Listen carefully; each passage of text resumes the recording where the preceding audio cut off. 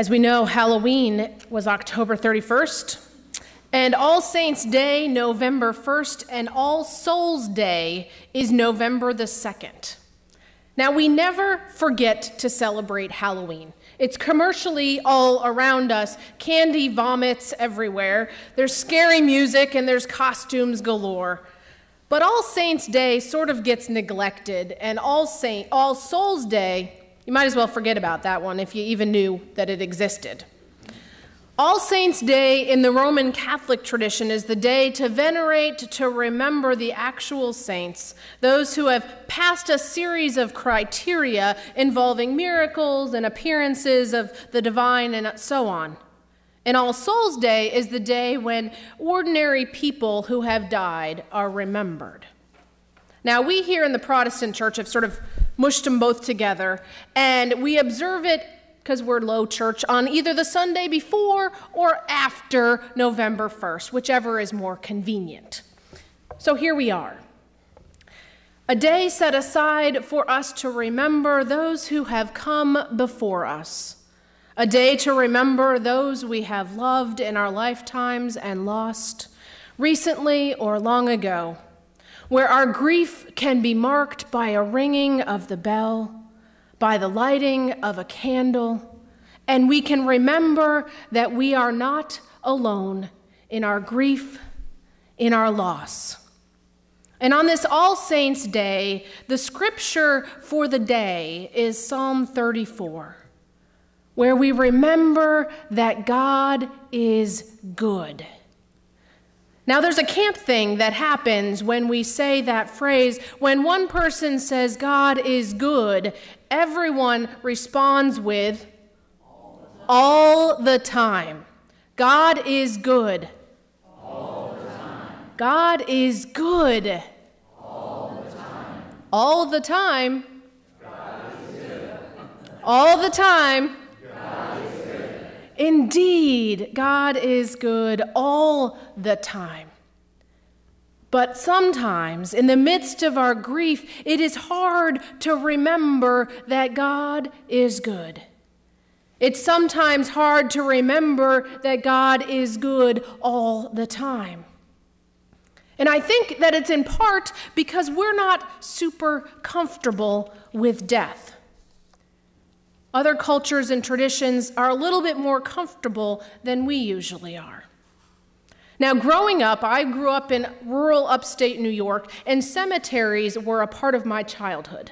My home church had a cemetery where we would run and play, and my best friend's church growing up had a cemetery behind it where we played hide and seek on a regular basis, and we didn't think anything of it. We would run around, we'd stop occasionally and look at the headstone and read about it and be like, oh, that was a baby, wonder what happened. And oh, there's somebody who lived to be 102, wow, that's really cool. And we'd continue on with our hide and seek game. But here it seems more often that we just go to the cemetery to mark a burial. On Halloween, though, I heard this great NPR story called Remember That You Have to Die, and it interviewed an author, Paul Cadonius. And they were talking about other traditions and how they have interactions more with their deceased than we do. Traditions where bodies stay around for a while after their life is gone, some where their skull stays around and they interact with it and it helps with homework, mummification, where they interact with the body, ways that our culture does not really allow us to interact. But at the end of the interview, Cadonius said this: "At first, it is a little unsettling. And there's a sense that, we are doing something a little sinister by peering beyond the veil." He said, but quickly you realize that this is not only normal, but it's actually kind of titillating and exhilarating to cross this border and to realize that for centuries, people would visit the dead and would interact with them. And he kept going and he said, and I would look into the eye sockets of those who had preceded me, who were my relatives. and it's like I'm standing in the present. I'm standing among the past, but at the same time contemplating my future. And that's what All Saints' Day is about. We have a chance to stand in the present, to stand among the communion of saints who have gathered with us and surround us, to remember the bigger communion of saints, of all those who have come before us, and to simultaneously contemplate our future. How are we going to live as saints?